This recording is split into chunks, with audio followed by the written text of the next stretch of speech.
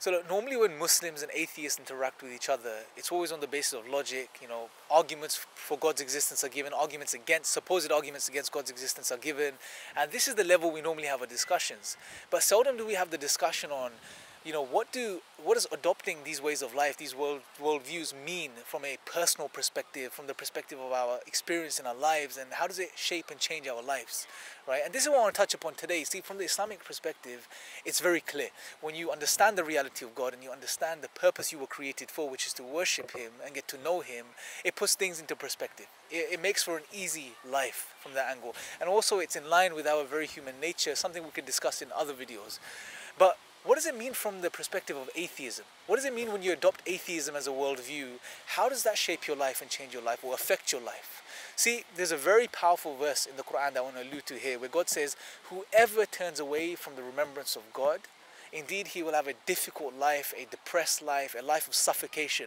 And some of the classical commentators commenting on this verse, which is based, by the way, in the 20th chapter, verse 124, when they commented on this verse, they said that this type of person, whoever turns away from the remembrance of God, he can have everything from the physical perspective. He can have all the luxuries, all of the cars, the most beautiful house, the most amazing family, but he still will not truly be happy. He will still have this suffocation inside him because he's going against his very nature and reality.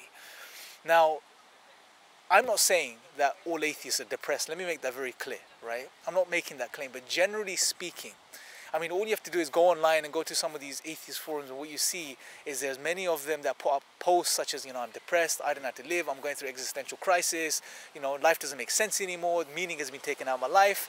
And there's many of these forums, and many, and these are just a few of the atheists that actually do come out and comment on the forums, probably many others that don't. And I believe one of the reasons this happens is because when you deny God and you remove God out of the picture, what do you have left? You're left with a reality which basically suggests that everything in existence right now, including ourselves as human beings, these sentient conscious beings, are a result of blind, random physical processes, things that have been taking place over millions and millions of years, just random physical happenings, right? Without any intentionality, any mind, any purpose or anything like that. It's all an accident, basically.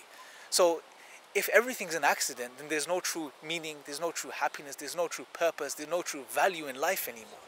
Life means nothing. We're just an accident. We're alive today and we're going to be dead tomorrow.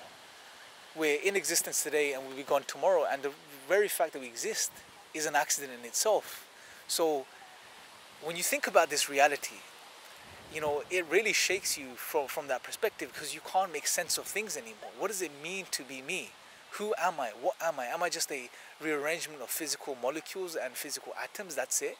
I mean, what's different? And you know what? I went through this myself in my life, where there was a point where I didn't know anything about Islam. I wasn't practicing. I probably wouldn't even consider, a Muslim. Some may not even consider me that. And the reason I mention this is because I went through this phase where, I would go past, for example, the butcher shop, looking through the window, and I'll see pieces of meat hanging in the window, and I'll think, what's the difference between that and me? That's me, and I'm me. I'm physical, I'm flesh, I'm bone. What's the difference, right? And it's a very morbid outlook on life, but that's what denying God results in. If we follow it through properly, if you deny God, then everything is a random accident. It's all physical, random physical stuff. Then where is the meaning and value to anything? There isn't. Right? Something I want us to think about, and something I want us to reflect over, because the reality is, as human beings, we know we have a higher purpose. We know we have meaning. We know we mean something. We have value. But when you adopt atheism as a worldview, then you void yourself of any meaning and any value if you follow through properly. Right? So it's something for us to think about and reflect over. And anyone sincere watching that's looking into life, looking into the purpose of life and these questions, I would really encourage you to consider reading the Quran and just let the Quran speak for itself, right? If you're sincere, God says He will guide you, right? So pick up the Quran, read the Quran for yourself, look past the media hype, and I pray to God that He guides you and He continues to guide us. So until next time, may the peace and blessings of God be upon you all.